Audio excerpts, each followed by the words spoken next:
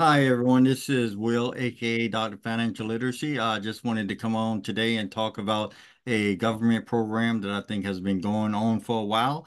The purpose of the program is help with the FHA loan, and I think it's zero down, and the down payment is normally a second mortgage, I think, on the back of the loan.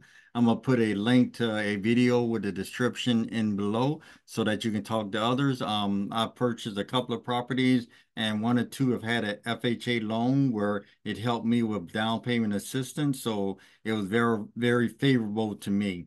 So I'll go ahead and check a link to below that you can watch the video, and please share with others so some people who are struggling with a down payment can check out this program and be able to get a HUD loan or FHA loan to help them get into a housing.